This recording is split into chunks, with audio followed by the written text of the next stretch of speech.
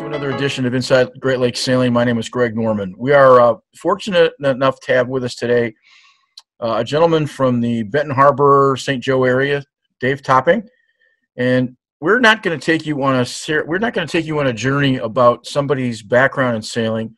We're going to take you on a story about the boat sitting behind me, and kind of talk about the history of the boat. And first of all, Dave, thank you for coming aboard. And that's using boating terms. I appreciate you sitting down talking with us. You were, for about 15 years, the owner of a boat called Serenade. Is that correct? That's true. That's correct, yes. Beautiful. And the history of this boat, which if you've watched the show, you saw the first 5 or 6 minutes of the show already. You know its history. It was commissioned in 1938. It was commissioned by, well, go ahead. Just briefly talk about the history of the beginnings of the boat. Well, it was built out in Wilmington Boat Yard out in Los Angeles. And it was built for Yasha Heifetz. Now, Yasha Heifetz was a world-class violinist from Russia. And he wanted this boat, and it's a very unique boat. It's unusual. It's a world-class yacht. Let's make it just simple as that. And he had it built, and in 2009, I wanted to see where this Wilmington Boat Yard was. You know how you want to do those kind of things. And so my wife and I, Peggy, we went out to Los Angeles, and I looked around. I finally found Wilmington, and I looked all over. I talked to a lot of old sailors there. They said, well, we remember the boat yard, but we don't remember where it is now. And so I walked around and looked around and couldn't find. So I thought, there's no better place than going to a fire station. Those guys know where everything is. So I went into the fire station. I said, I'm looking for the old Wilmington Boat Yard. He says, you've come from the right place. It's in our backyard. So they took me right out there. And of course, it's just the old pilings left. But I just wanted to see where it all began. And the boat itself is most unusual. Well, the boat we're talking about was commissioned as a race boat to race between Newport and Ensenada. Is that correct? Back in 38? Right. It was an N-class yacht. N-class. It went from, so I always have a problem saying his name, Yasha Heifetz? Yasha Heifetz, yes. Yasha, okay. He was actually considered one of the best violinists in the first 50 years of the last century, which I thought was pretty interesting. It was, yes. It went from there. I believe the Gabor sisters had their fingers in it, if I'm not mistaken. That's correct. But let's back up a little bit. Yasha Heifetz had a multitude of friends that loved to sail with him. One of them was Humphrey Bogart. Those two guys were really buddies, and they used to race that boat. Had a great time till Humphrey bought his own boat, which was called True Love. But the history of it is unbelievable. And of course, I can remember one time I read that his wife got after him because we had running backstays on that boat. They were all big brass running backstays, and they could clip your fingers if you weren't careful. And she was so concerned. And he told her, honey, he said, I've got each finger insured for $1 million. I think we'll get along just fine here. That was his attitude. In doing some research, I found out the Yasa Heifetz actually had learned to sail on the Black Sea. His family had been sailors, and that's where his love of this. So he wasn't, when he built the boat, he wasn't a novice. He wasn't just a guy with money and a worldwide reputation as a musician. He was actually a pretty good sailor. Oh yes, and this was a fast boat for its time. It really was. And he used to take Einstein with him also. Yeah. I can just throw names at you. I used to do that all the time. It was fun. But there's no proof about any of this, you know. After 70 or 80 years, it all flows together. But he sailed with a lot of interesting people. And you're right. Mark Einstein from the pizza company, or Albert Einstein, Albert Einstein. Okay, I'm joking. I know you are. But Albert was quite a sailor himself. Well, the boat has had history. It went through a number of folks. Jacques Cousteau's son Philippe owned it for a while. Mm-hmm. It had been through that family. He had taken it on a number of I think around the world trips, if I'm not mistaken. Everything. The reason I know about that is I used to teach school, and he used to have a lot of programs on TV back in those days. And the kids would come to school every now and then and say, "Hey, Coach, I mean, we saw your boat on TV last night, and they had squids all over the top of your cabin cutting them up." So you never know. Well, part of the beginning of this show is that we've kind of talked about the history and where it's gone and where the boat's gone. And it is now in the French Riviera. It's for sale for just under $1 million. They put a bunch of money into it to reconfigure it and do all kinds of stuff. It's for sale. It's had an interesting history. So what I'd like to do, Dave, is sort of start with you. Everybody, and again, I certainly don't mean any disrespect, but everybody that's been a part of this boat has had some notoriety, whether it was music or whether it was government or whether it was geography or an industry. You were a school teacher from the southwest part of Michigan. Correct. And all of a sudden, a boat that has a history that is as good as any boat history I've ever heard of ends up in your hands. So sort of take us through, where did it start for you with this boat? Well, like all things in life, my wife and I are the type of people that take risks now and then. So in these risks, you try to find your dream. And sometimes dreams get away from you. In this case, it did. To tell you, this went to Eva Gabor, too, next. And Peggy, my wife, she wrote her a letter, and she wrote back, and she remembered the boat. Her husband gave it to her for a birthday party, for a present. And she remembered, she said, honey, she said, I don't remember too much. I was so young then. She said, but we did use the boat. We sailed out to Catalina Island quite often, and it was a beautiful sailing boat. She loved it. And so from there, it went to Jacques Cousteau, and then it traveled on. And funny thing, Jacques Cousteau, when we had the boat in Newport, Rhode Island for one summer, he came aboard and looked around. Of course, I wasn't there, unfortunately. Things like that happen to me every now and then. The thing about owning this boat, in my case, we met some of these people.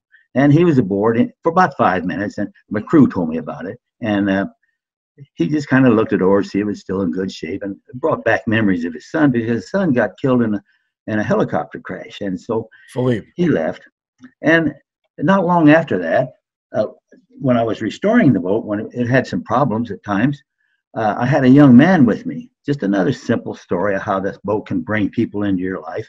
And his grandmother said, I'd like to take my son. We were in West Palm Beach fixing the boat up. And she said, I would like to take my grandson out to lunch. And I said, fine, go ahead.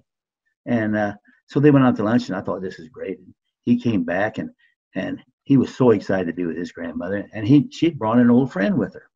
And her old friend was just so excited about the Serenade and asked him all kinds of questions. He chattered with him and told him about the boat and what we were going to do. And he said, it was a fun lunch. And I said, I'm happy about that. And I could have gone, of course, but he said, well, anyway, it was a fun time. And I said, well, who were you talking to? He says, I was talking to some old singer, he said. I said, did he have a name? He said, yeah, it was Perry Como. So I missed out there. Anyway, this happened to me a multitude of times. I'm missing good people but the boat attracts people. That's the story in itself. First of all, you got to understand that I have an unusual wife. You have to have a wife that likes your dreams and goes along with them. So this is how we'll start this out. Now, I'm 85 years old, and I shouldn't say, but she's 83, and we've been doing this kind of stuff for years, dreams, and a little risk here, a little risk there. But now I come home one time, and I say to Peggy, I said, I have found a boat that maybe we can sell our house and live on it. It was a William Hand motor sailor. It was a beautiful boat. And so Peggy said, well, let's go down to Florida and take a look at it. So that's what we did. We went to Florida, took the kids. Of course, they were all happy. It was during Christmas break. We were both teaching school at the time. Peggy was a librarian. I was a woodshop teacher and a football coach. And so we went down to Florida for the Christmas break. Kids went to the beach, and we all went out to see this William Hand. Unfortunately, nobody liked it but me. So there was a dream that was gone. So now what we're doing is Peggy and my son Hank and my daughter Hillary and Heidi, they went to the beach. Hank went with his mother shopping, and I'm sitting in the motel by myself. So I get out and look around. I start walking on the docks. And lo and behold, there the Serenade was sitting. Now this is where? This is in Fort Lauderdale. How did it end up in Florida? Well, we were down there for the spring break. We like to go to Florida in the winter. And most all beautiful boats at one time or another possibly sail through Fort Lauderdale. Okay. But she was sitting there. And I was dumbstruck. I've been restored a lot of wooden boats I'm 48, 49 years old at this time. And I've seen a lot of wooden boats that I've restored. I looked at the fine lines. That's all part of it when you're in the boats. You've got to understand what boats are worth saving and ones that let go. And when I saw the Serenade, it was unbelievable. I walked up and down that dock for a half hour looking at that boat, and I was just struck by it. Okay. And all of a sudden, my question for you is, how did the boat end up in Florida? Well, Philip Kamens took it down to Florida. He was one of the owner at the time, and he was going to charter it. So he left it down there. And by the time I'm standing there for about a half hour, pretty soon the broker came out. He says, you kind of like that boat, don't you? I said, that's not a boat, that's a yacht. And I said, I like to look at it. He said, no problem. Take your shoes off and we'll go aboard. And we went aboard. And every place I looked, we had a winding staircase going down off to the left. There was a nice bronze fireplace. Wherever you looked, it was magnificent. And I just couldn't get over it. The stern was a canoe stern. And I don't mean just a slop those canoes. This thing was beautiful. I can still remember in big waves going across the boat and peeling off that stern. It was a gorgeous thing to watch when I was Well, you can see the stern right behind me here. Correct, you can. And this boat was built by Nicholas Potter. He was what they called the Hershoff of the West Coast. He built a lot of lovely crafts, but this is probably one of his best. Okay. And he did his studying under Hershoff on the East Coast. So this man knew what he was doing. But he built this boat in 1938, and I was going crazy. And I asked the broker, I says, I know it's for sale, and I'm just a poor old school teacher, but what's the price?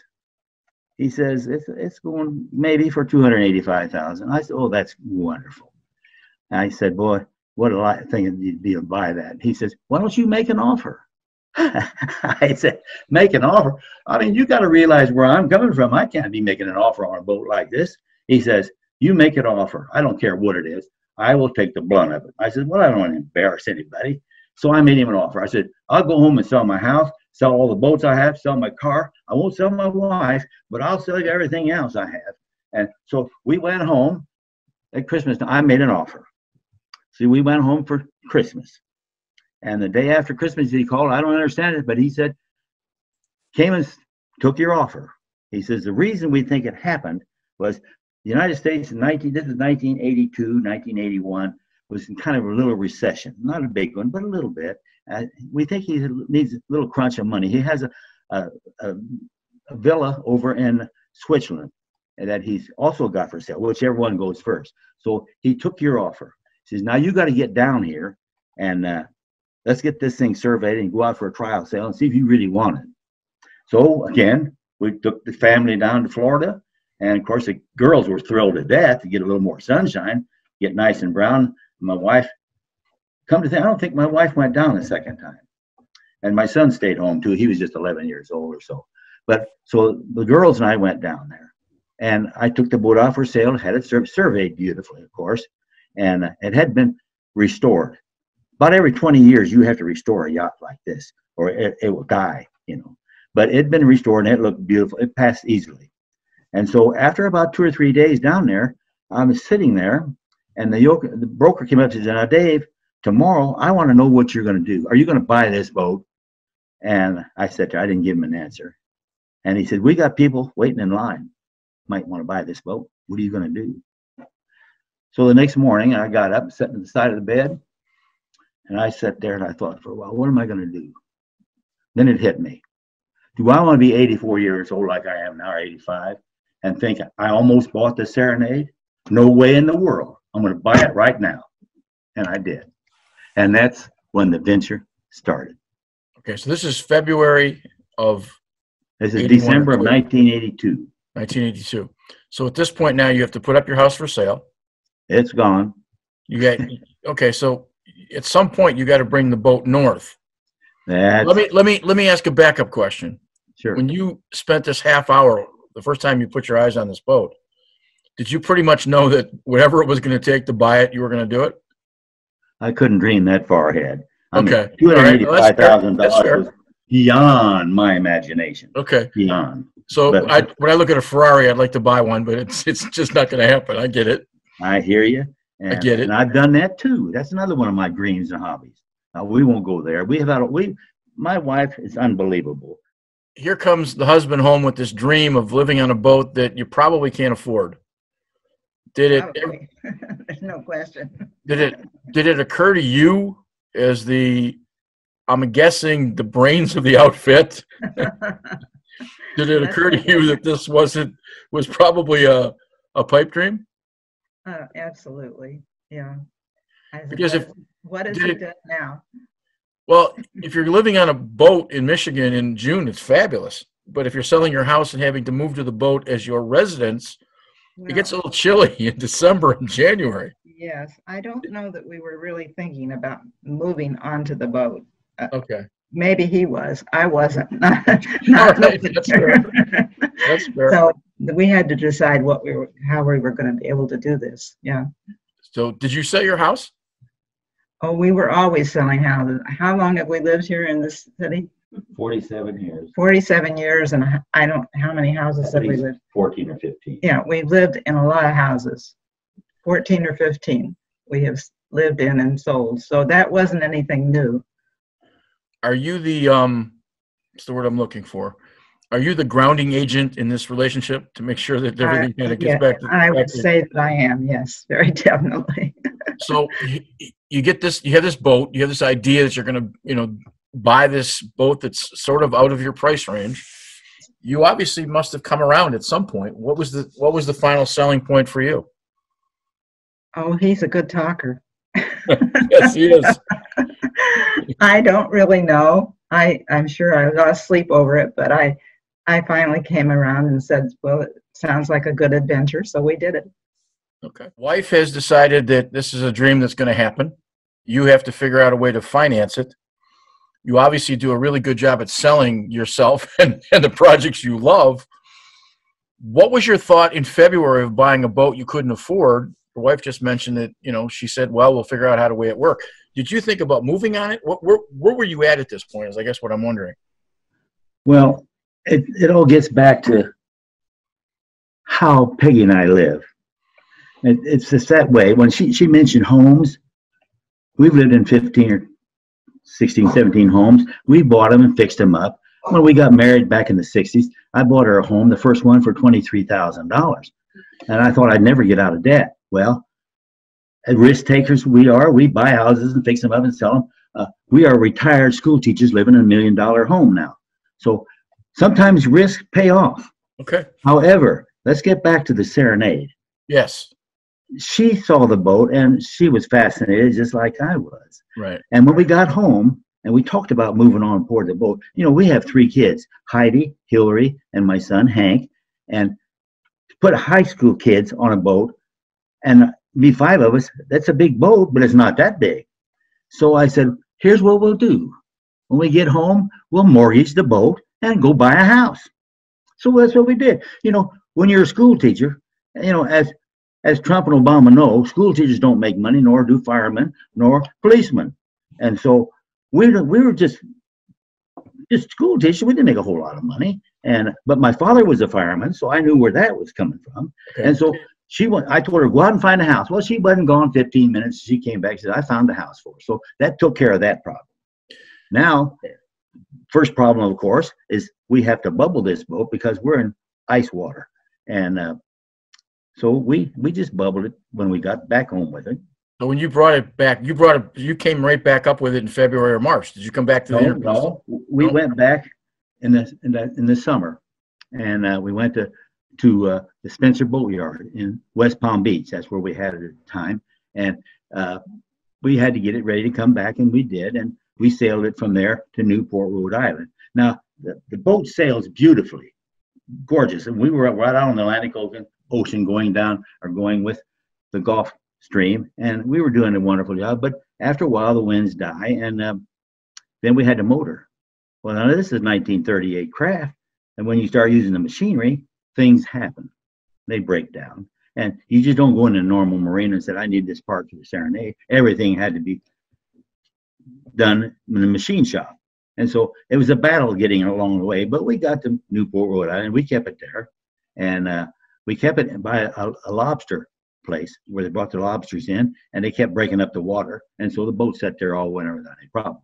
And the next summer, we sailed it from there through New York, up the Hudson River, wonderful trip, in the Erie Canal, okay, and then into Lake Erie, and then on around to St. Joe.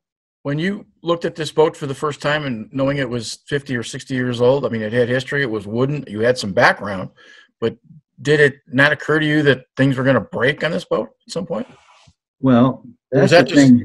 Hoping, more hope than anything else?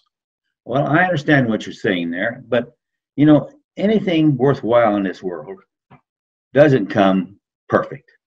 You have to improve it yourself, and that's what I do. I've been redone a lot of boats, just done them, and I do it with cars. I have cars and airplanes. I fly, and I have sports cars, and I had electric trains, a big electric. I have a lot of hobbies, but you have to take what you get and improve upon it, and that's what we did with the Serenade. Okay. All right. Now, you get the boat back to Michigan. You obviously are going to sail it. It's 60-some-odd foot yacht creates marina problems. What do you think about in St. Joe's with a 60-foot yacht? Is that something that even was a problem? No, St. Joe is a lovely harbor. You'd be surprised what Michigan has for boats and harbors. Beautiful, beautiful, beautiful area, beautiful time to sail in this area. We had a 65-foot slip waiting for it, so there was no problem there.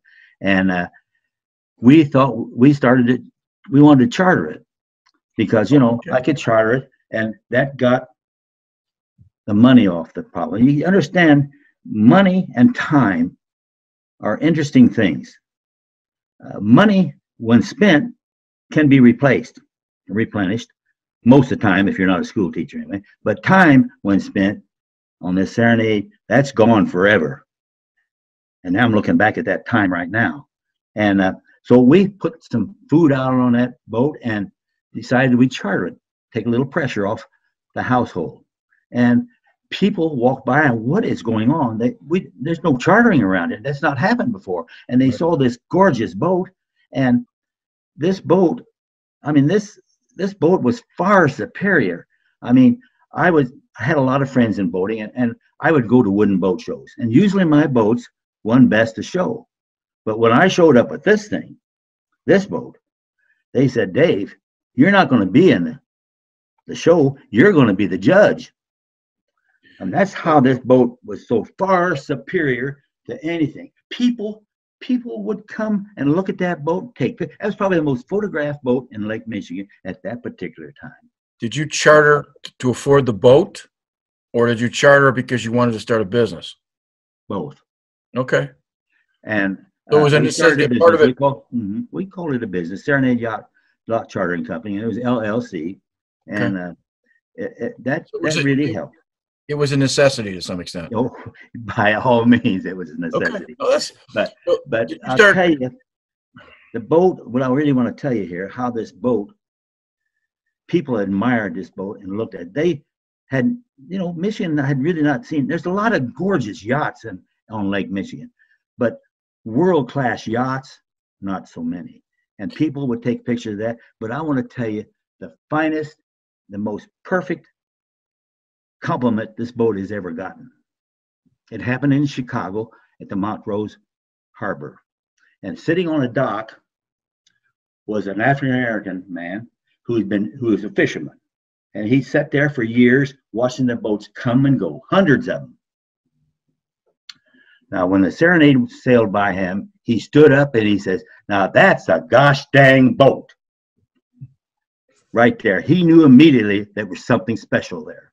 And did you charter the very first year? You bringing up some real memories now. The first year we just chartered just 4 or 5 times with friends and so forth to kind of get the feel, because people really didn't know what it was.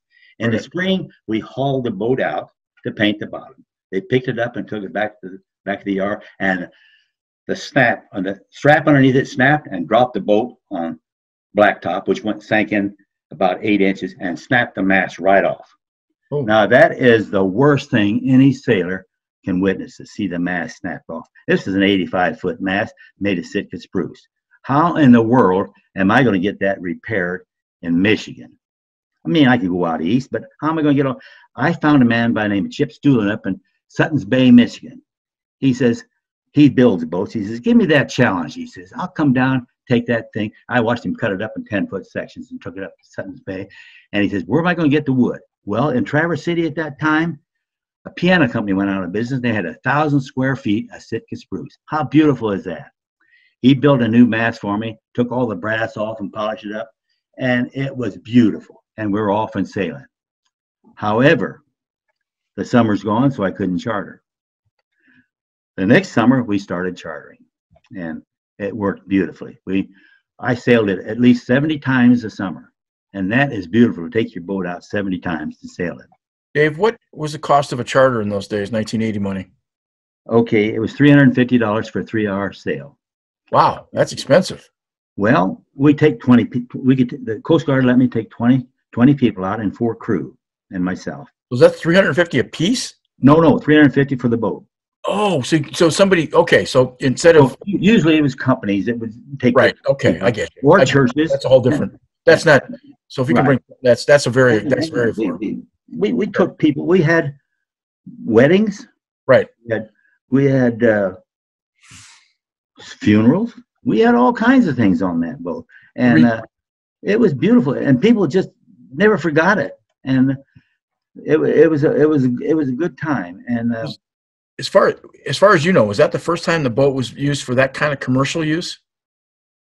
Well, probably. Most everybody else, it was their private boat, and they had millions, and they could do what they wanted to. See, that's the thing about a boat like that. I'll tell you real quickly. If you have that kind of money, you take the boat in, and you write down what you want done, and the boatyard takes care of it, and then you pay the bill. In my case, I did it a little differently. I taught wood shop, so I got the boys in the shop that were the best students I had, and showed them how to maintain a wooden boat. And then in the spring, I'd teach them how to sail that boat. And so I had my crew, and you got to remember, a crew makes the captain. Right. And they also learned how to take care of a boat. The only time I ever had trouble with them is when we pull into port and the girls would be lined up, all the high school girls would be lined up. I said, "Boys, the boat comes first. Then you go see your girlfriends." But other than that, they were perfect. Okay. Interesting enough. What was talk a little bit about the boat and its sailing. How big a crew did you typically have when you sailed it? And I'm not talking about charters now, just for just a normal kind of race. How big was your crew? Well, let's put it this way. I sailed it by myself. A 60-foot boat. Right. All you had to do is keep 10 minutes ahead of yourself. But you go in perfect conditions, of course, but I just wanted to prove to myself that I could do it. And I Okay, did. so doesn't answer my question. I had how many typically? How many? Four. I usually like to have four boys on board, Okay. and I'd have a first mate and three sailors, and they could handle that beautifully. And then sometimes I say $350. Sometimes the food and the booze that was on that boat was more than $350. It's all how it was handled, and this was something new in the Great Lakes. And we'd go over to Chicago, we'd go up to Holland, we go to wherever. One time they said, Dave, come on up to Traverse City. We're going to have a governor's conference up here, and we'd love for you to bring the boat up. I said, well, that's about 250 miles, 300 miles. I said, I don't know if I can take that much time off my chartering. And they said, well, we're bringing Dennis Conner to sail it for you. I said, I'm on my way, because he just had won the America's Cup in '86, and we were on our way up there, and he's my hero. And so we got up there, and he was a perfect guest. He sailed a boat, showed me some things, and was very good with the crew. And he was a pleasure to have on board. And we all learned something, and that's what it was all about. And then when we got back, we docked the boat, and we enjoyed ourselves up there. And it was a fun time for everyone. And then we back to work again. Talk a little bit about the boat's sailing characteristics. What was it? Was it good downwind? Was it good offwind? What was it? What was the best conditions for the boat to sail in? Well, we sailed one time from Chicago to Chicago, which is 60 miles. And we were getting a wind off our back quarter, a good strong wind, and the waves were going that way. And we were just traveling. We were going at 19 knots, and it was pegged. We couldn't even tell how much faster we were going. Anyway, we sailed across, and we got into Chicago in 4 hours. Beautiful. Okay. My question was, in terms of sailing characteristics? Was it good offwind? Was it good downwind? It was good everywhere. There was never anything that we had any problem with.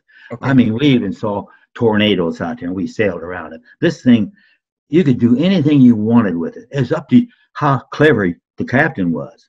And it was interesting when we had Dennis Conner, because we were sailing. I remember Dennis one thing, and he told me, I was sailing at the time, he said, Dave, there's a little shadow over there.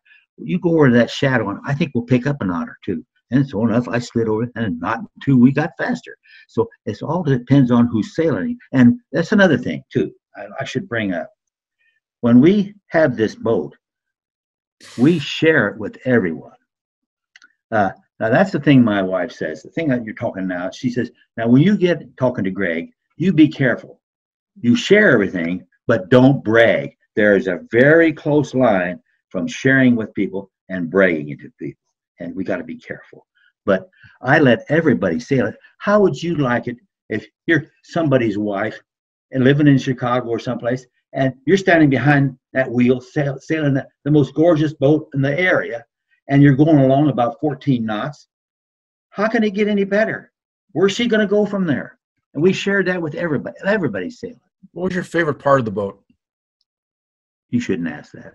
Why? I'll tell you. It had 3 staterooms, 3 heads, a big galley, and a refrigerator, and a big stove. And it had. Let me ask you another question. Okay. What was your favorite part of the boat? Put it that way. What did you enjoy the most on that boat? What was the thing that made you the happiest? Maybe just looking at it. I don't know. I'm just asking. Stepping on board was my favorite thing. That boat never moved when you stepped on board. And that was because wherever I went on that boat, I was in heaven. Were people taken back by having a fireplace on a sailboat? Oh, yes. I mean, they couldn't believe it. And we didn't use it very often because the Coast Guard frowned upon that. But I asked the question. Last year there was a boat in the port here in the Mackinac race, a 115-footer that had been built that was brought in just for the race, the biggest boat ever raced in the Mac, and it had a fireplace on it. I had never seen a fireplace on a sailboat. It just didn't compute in my brain that you could, burn wood on a wooden boat. Right. And turns out that was, and this was something they'd built like 1938. Sure. It's all gets down to maintenance and recreation. And if you maintain a boat like that, you have to work on it every day. And if anything goes wrong, that boat's going to die. And if that boat dies, so does your dream. So you have to be careful. Was the fireplace functional or for heat, or was it just for decorative? It was functional. We put charcoal in there every now and then, and Okay. that kind of heat sucks the air out of that boat, and it creates a much better warm environment. Now, don't get me wrong, we didn't use it very often because having a fireplace on a wooden boat isn't exactly the best place. And I don't want to waste a lot of time talking about a fireplace. That's okay. It's unusual. I find it unique that a boat of this caliber would have, something like that. I'm sure it has a variety of other things. The sails on this boat would have probably cost a fortune, and by today's money. Well, it didn't cost me a fortune because I couldn't afford to buy them. We had a main and 150, 180 jib, and we had 2 spinnakers, beautiful spinners. I mean, I used to lay them out in my backyard to, clean them up and so forth. It would cover my whole backyard. And these sails were huge. And to replace them, of course, they got replaced when I sold the boat. The man that bought it restored it. It was I had that boat for almost 16 years. Yeah. Now, I'm going to tell you the only thing I'm going to brag about right now. When I chartered that boat, I took 16,000 people sailing and never lost a soul. So I'm done bragging. But anyway, Dave, if you would have lost a soul in that 16,000 people, I'm not sure you'd ever be chartering again. Because that's why captains go down with the boat. That was my point. Yeah. We're talking with Susan Wilczak Wood, who is a member of the crew for Serenade, and maybe reminisce a little bit about the sailing. I was trying to get out of Dave a little bit the sailing capacity for the boat.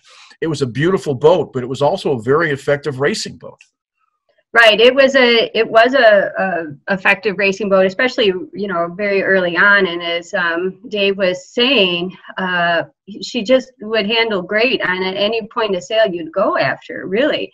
I met Dave when I first moved here in 92, and he was teaching at one of the local schools sailing classes, and I was from the Detroit area, and I thought, it'd be great to try to sailing. I'm looking at Lake Michigan. I need to be out there. And so he was my first instructor there. We had went to the high school, and he did the classes, and then the last class we got to go to his boat to go sailing. Well, when you arrive at the marina and you see what he's talking about, I mean, we're all looking at each other like, oh my gosh, we're supposed to sail this, we're trying to learn it, in the classroom. And it just hit it off right from there. And I was able to go out on some of the charters with him. A few things, handling the lines and so forth. But as he said, a lot of the times you needed a lot of the guys to do it. There's a lot of physicality that you need to sail with that. So I helped a lot with just making people feel very comfortable, helping to get into the slip, getting out of the slip, and, things of that sort over the years, and just so fortunate to have had those great experiences. If you got on the boat, even when you were on it as a crew member, did you know that it was as old as it was? Yeah, you could tell easily. I mean, just the wood. We learned about the history of it. Everything was the brass. It didn't look like any of the other fiberglass boats on the marina, that's for sure. And you just had that sense, and just the smell of it. You were asking Captain Dave about, what he thought about it, what he liked best about the boat. I just liked how it smelled. You could smell the varnish. You could just smell the water, and you could smell that history in it, and it was very distinct and very solid too. As he was saying, it really didn't move around. It was very stable when you were on it. You felt good. A question I asked Dave that I never really got an answer to, but what was your favorite part of the boat? Well, my favorite part I like sitting at the helm when he let me sit at the helm and just feel the boat under the wheel. I mean, that was probably the most spectacular from all of what he's had some other wooden boats too, and that's always it's different. It just feels different. and you have so much in front of you that in the sails, those magnificent sails above your head, you're just like, wow, you know. So I was able to do that. I think he let me do it just a couple times, but he was right there next to me because it was you know, but it was just very majestic and so many great memories. And I'm glad you're doing this because it's making me think of the memories, and we're reminiscing. So I've been sailing with him every summer since 1992. So that goes to tell you we've had a few little a lot of adventures together. How long? It was officially 63 feet? Actually, it was 61 feet 11 inches. Okay. How much did it weigh? 62,000. I'm going to ask a dumb question. Is a wood boat heavier than a fiberglass boat? Oh, yes, yes. Mm-hmm. Well, that can be changed too. It depends on the designer and what kind of wood you're using, and okay. Now, see, the thing about the Serenade, when we raced her, we were loaded down, always loaded down with people, books, equipment. So this cut our speed down a little bit as far as racing with the big boys. The N class was never a very popular class. Now, this boat raced, when I had it in Newport, they had a race, and they had 12 meters and all kinds of boats in it. There was 115 boats in that show, and we raced in that race. We came in 7th out of 115. But we did not have new sails like a lot of the boats had, and that makes a big difference. And also, it's tough to beat the old 12 meters. No, well, plus they were stripped down versions of oh, yes, sleds, and you had a floating front room, for lack of a better term. Right, but she did well. She did well. She's fine. She moves along. And the thing that really, when you talk about something I really admired, I would say the canoe stern. You don't see a lot of canoe sterns, and Nick Pollard, he knew how to build that, so it was perfect. It just wasn't a natural rounded off. You can see there's a point on that thing, and it was. I can remember sailing on that thing, and we were heeled over, and the water was coming along that deck, and it would peel off that stern, beautiful, just kind of roll off. And I stood there and watched that. Now, this didn't happen all the time. You know, sailing is where you're out there and you have great days, and those are the days you remember. I'll give you an example about the Serenade. Let me tell you this. You know, we were out sailing a lot, and the Hobie cats had come out, and they used to sail circles around me, and they would laugh and carry on, but that was okay. They're a fast little boat. One day we had the spinnaker up, and we were sailing down from South Haven, and we were going, we don't even know how fast we were going. And we came down past St. Joe, and out came the Hobie cats. And they were going to be, and we went right past them. They just turned around and went back into the harbor. And but those are the days you remember. You don't remember the days it takes you 12 hours to get over to Chicago. You know. Was the Serenade a much better heavy air boat than a light air boat then? Oh yes, yes. It's a heavy boat, big heavy wooden boat. And once it got blown, it performed obviously better. Oh, beautifully. You had to have wind. But again, if I'd had brand new sails, that would have made a little difference too. You know. But to buy new sails was, you got to always keep in the back of your mind that Peggy and I are retired school teachers. No, I get that. What was the ending with your tenure with how did your tenure end with Serenade? Well, that's an interesting story too. At the end, towards the last 3 or 4 years I had the boat, I was very fortunate enough. I used to go out and make a lot of speeches, and a couple of fellows came up and said, "Dave, can we go in partnership with your boat?" And I knew who they were. One of them, his father started Whirlpool, so there was no problem. The other one told me one time he made $375,000 a day. So I said, by all means, you can be my partner. And they were just fine gentlemen. And they were my partners for 3 or 4 years, and that really helped. And they wanted to be partners because they wanted to keep the boat in St. Joe to share it with the people of St. Joe at Benton Harbor, and we did. And about 1999, the boat was starting to show its wear. It'd been almost 20 years since it had been restored. And the Coast Guard said, "Dave, I don't know how much longer we can let you sail this boat. We'll take people out because you've got some frames here starting to show a little wear." and you got some problems here. Now, you can fix it. So the three of us sat down and talked about it, and we decided, let's sell it. So we sold it to a fellow from Hong Kong, and he took it into Maine, Camden, Maine, and had it restored. It cost him $500,000, which was a little bit over my head.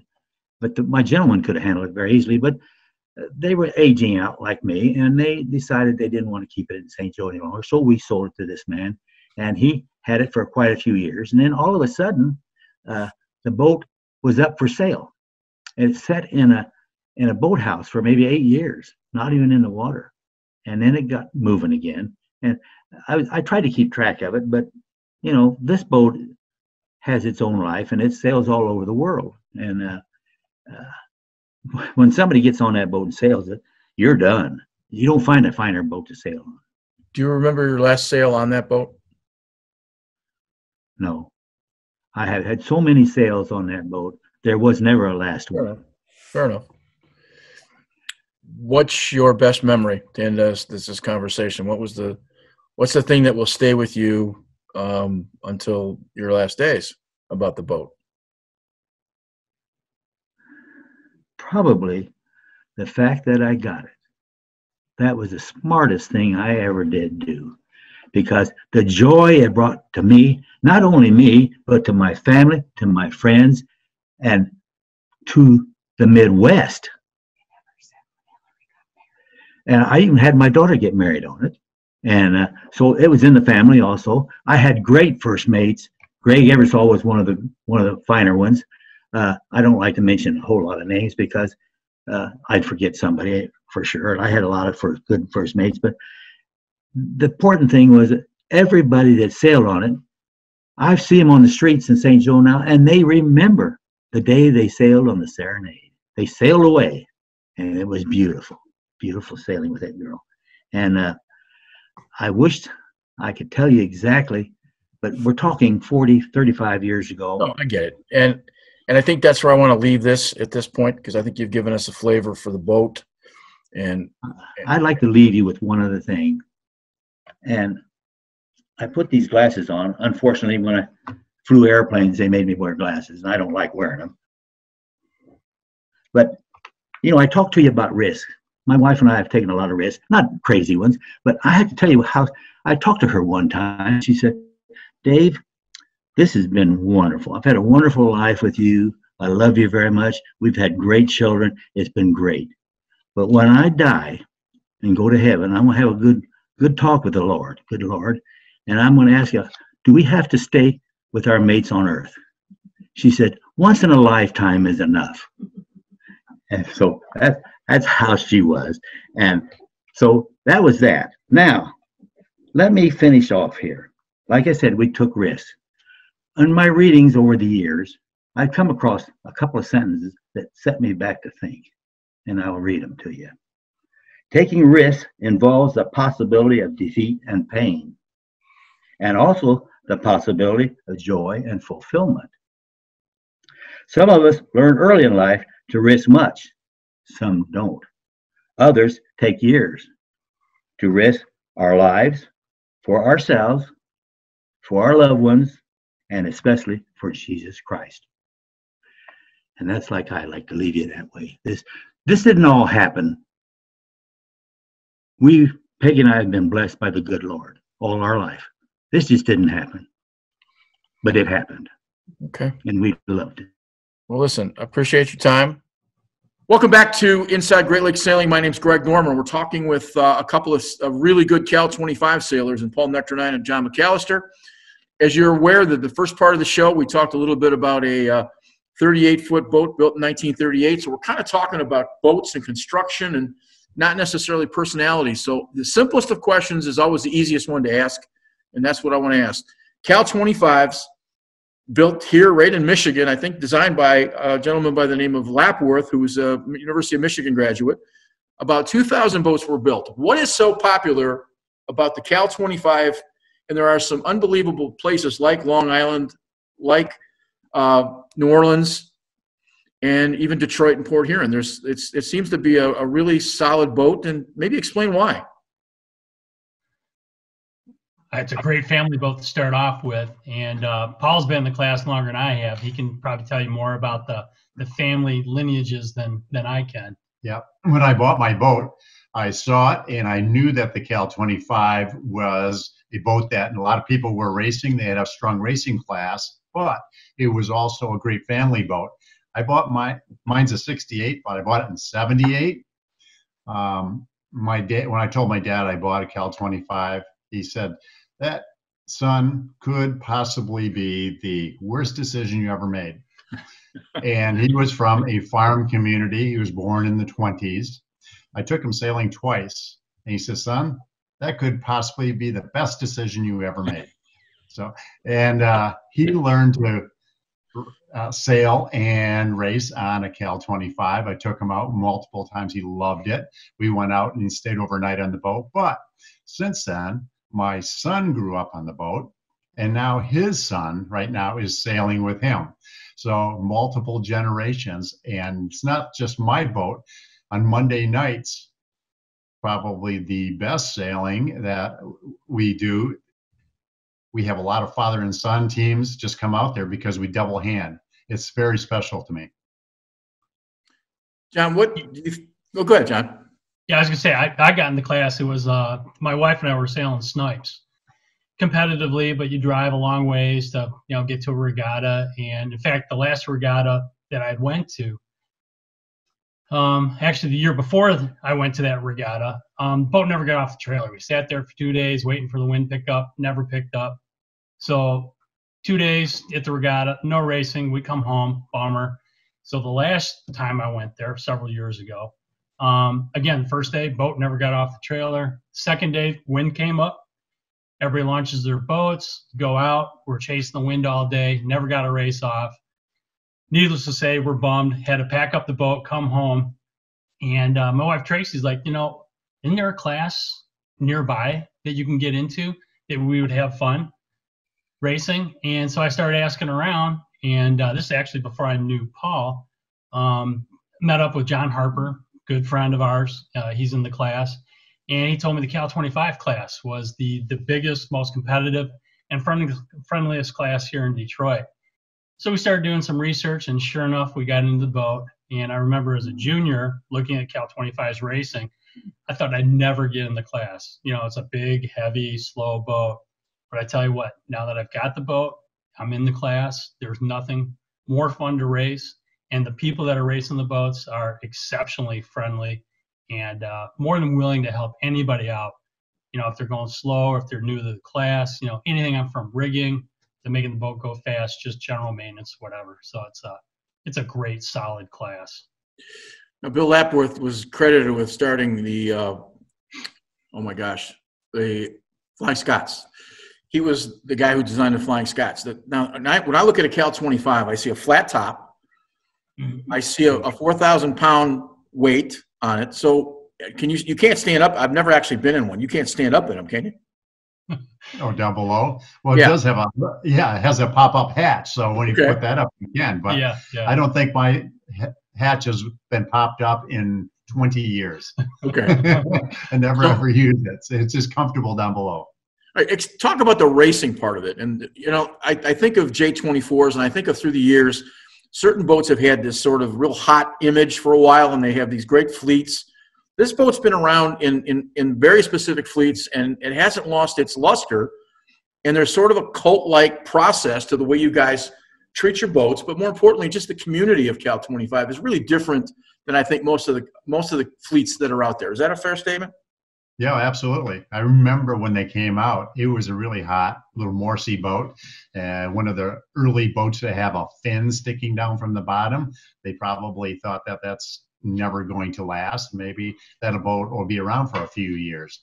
Obviously, I just had a 50-year birthday party for my boat, and it's going well. When people come from out of town and see the Detroit boats, probably because we have to put them away in the winter, we fix them up. Every year the boats get better and better, and these are beautiful Cal 25s.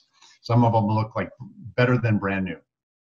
Yeah, to that point, I mean, everybody that buys the boats, and us too, when I first got the boat, it was in decent shape. But to be competitive, I've got this thing where you got to get rid of all excuses. One is if the boat's not in good shape, fix it. So, I took it in, had it professionally faired, and got new sails, just got the boat competitive and went out racing, did fairly well. But that's just indicative of everybody in the class. And the nice thing about the Cal 25 is you don't have to spend a lot of money. You get in for a easy fee, you spend a little bit of money to fix it up, and you are competitive. You'd be capable of going out and actually winning races. John, I've seen the side of your boat, and I've seen the top of your boat, and I've made a comment on this show. I've heard. The side looks like it's showroom ready, like it just rolled off some great boat factory someplace. And I'm not sure that if I compared your boat with PT 109 as it stands today on the top of the boat. But my real question is, I just looked through some of the for sale places and stuff, and you can buy Cal 25s for as low as $4 or $5 grand to maybe up to 10 or 12,000. So my question is to you, too. Yeah. Right? But I'm saying, you said that you put money. Have you put? And I'm not asking for a specific number, but have you put thousands of dollars into your boat or tens of thousands of dollars into your boat? Thousands. Okay. So it doesn't take that much to be a competitive racer in that class, right? Right. Most people in the class fix the boats up themselves. Mm-hmm. And the class is very strong where if you have a project going, many Cal 25 sailors will come to your aid and all work on the project together. And that includes even getting it up to speed, tuning the rig. John and I spend a lot of time getting out and sailing with other people who are a little bit slower in the class and want to learn, and we will bring them up to speed as quick as we can. What makes the boat so competitive? More importantly, what do you like about it as a racing boat? Oh, I got to go first on that. Yeah. It's a simple boat. It's simple to rig. It's simple to understand. So the focus then is tactics, boat speed, just the bare basics that you have to excel at. You always have to be good at looking at the wind, telling what the conditions are, what's happening on the water. Again, we talk about getting the boats. You're in skiing. If you're racing cars, you spend a certain amount in the boats race ready. If you spend a lot more, you'll get maybe some very small incremental speed out of that to the point where, is it even worth it? Right. Maybe. But the thing is, all the boats are basically equal. You can take the best boat in the fleet, put a mediocre crew on it, take the worst boat in the fleet, put a good crew on it, and that worst boat is going to end up winning. It will. So that's what makes the boats so great to race. And they're simple. Go ahead, Paul. I think you can bring almost any Cal 25 right off the dock and get it out sailing and racing, and you're going to be in the hunt. Now, there's some of them that are fixed up a little bit better, maybe in what I call in the arms race, which I refuse to be in. And they just have inherent speed from their new sails, things like that, and the ability just to adjust sail shape quicker. If it's easy to do, then you'll do it. You'll do it, yeah. Yeah. I'm not a naval architect, but this boat's 25 feet long, yet when it's listed as having a length of water of only 20 feet. Does that 5 feet, that's really unusual as compared to a lot of other formulas. Does that short water line help maybe speed change direction easier? I don't think that Cal 25s are known for their speed. In fact, they're a little bit tough to push through the water, which means you have to pay attention to keeping boat speed to maximum at all times. You're always making adjustments, changing gears constantly in order to keep the boat going. When you mentioned family, you're referring to racing and not necessarily cruising. Is that a fair statement? Oh, both. Both. Oh, both. Our boat is known to leave the dock almost every day. And it's either taking wives out, friends out. My son, when he was younger, college, there would be kids going out every night. Tracy and I will be going out on his boat here soon because we pulled mine just a couple of days ago. So we'll just be sailing after work as many nights as we can yet this summer. And my boat is also a really good fishing boat. We pull a lot of pike, muskie, bass, perch, walleye out and just fishing off the boat. Do you have optional downriggers someplace on that we don't know about towards the back? No, I'm thinking about installing them though. That would be nice. I like to see it installed on the bottom of this keel if we could do that.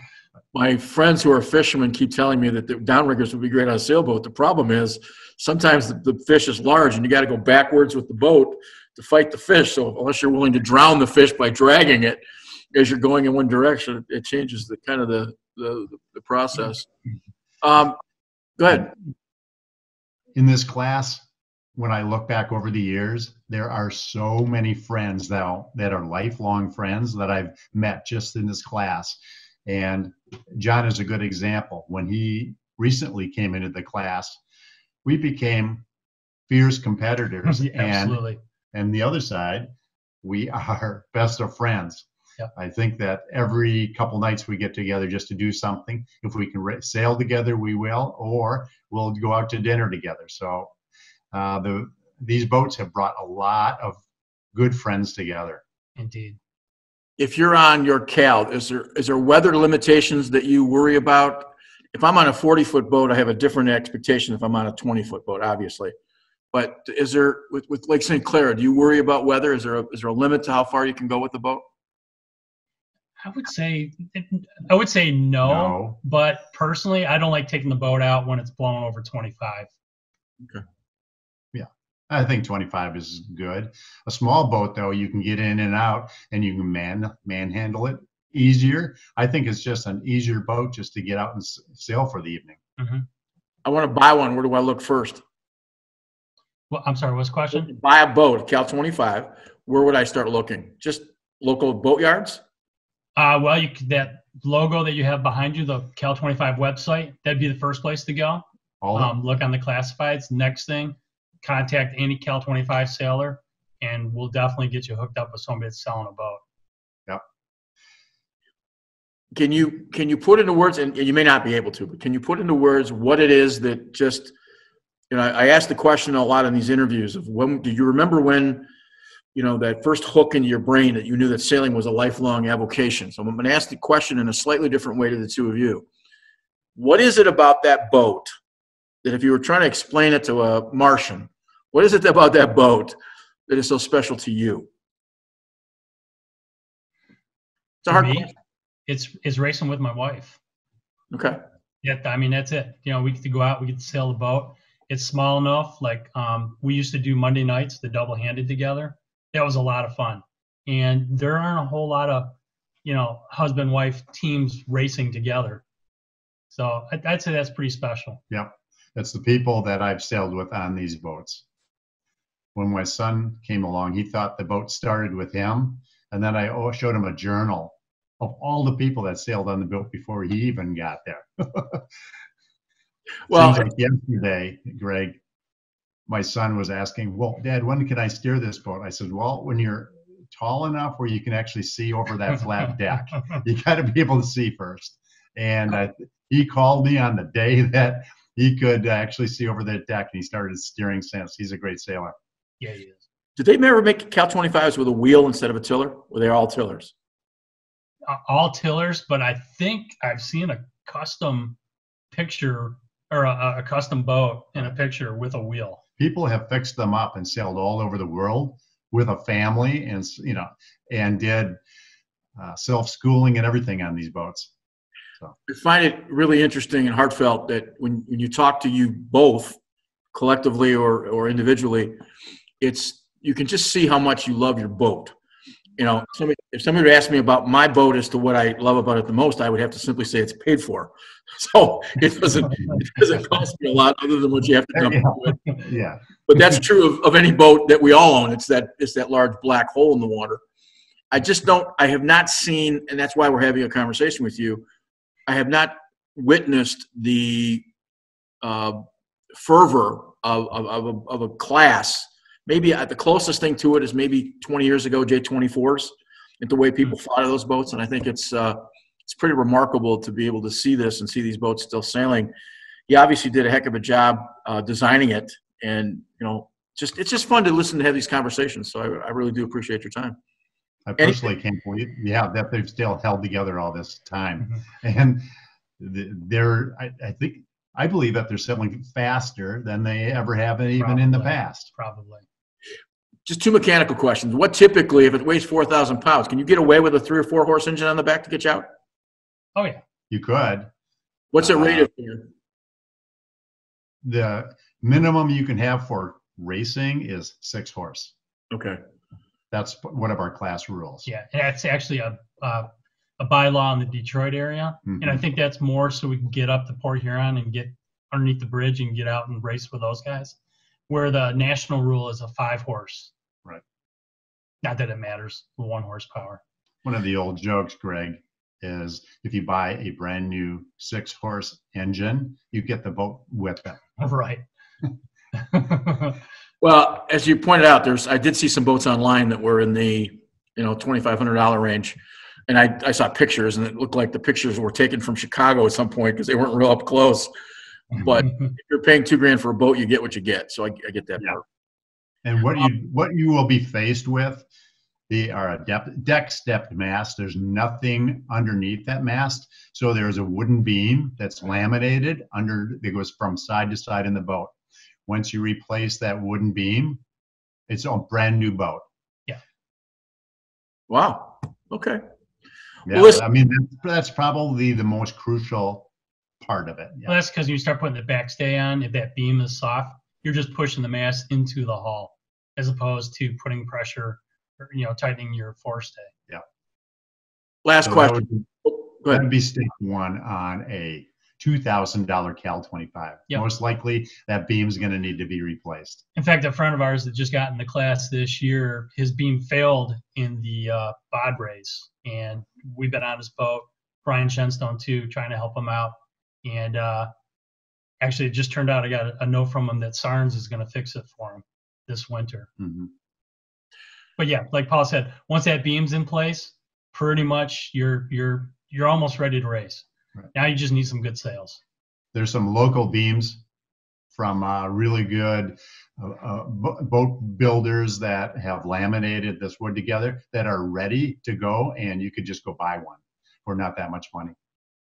One of the conversations I keep having again through this series is that there's more talent than I think people sometimes recognize. And I've said this in almost every interview we've done. And it seems the Cal 25, I know you've mentioned some guys at Bayview, and I've mentioned those guys to other sailors in the area and stuff. There's a very strong quality of racer in the Cal 25 fleet. You guys would be 2 representatives in that class. So it does attract, it's not attracting guys like me, it's attracting guys like you who are truly really good sailors. So you guys must know something the rest of us don't. So to that extent, I'm assuming that it's a good thing from your standpoint, because you have really competitive races. We do. Yeah, when you look over who's who on the line of a Cal 25 big regatta, it's pretty amazing. I always say, I love racing with my friends, and when they have great talents, it's even better. Cool. Well, listen, I appreciate your time, and I think this will be a good addition to the story, and I think it gives us some insight to both Cal 25s and a little bit about the love and passion that you have for your fleet. So I appreciate your time. Thanks for asking us. Thanks, Greg. Yeah.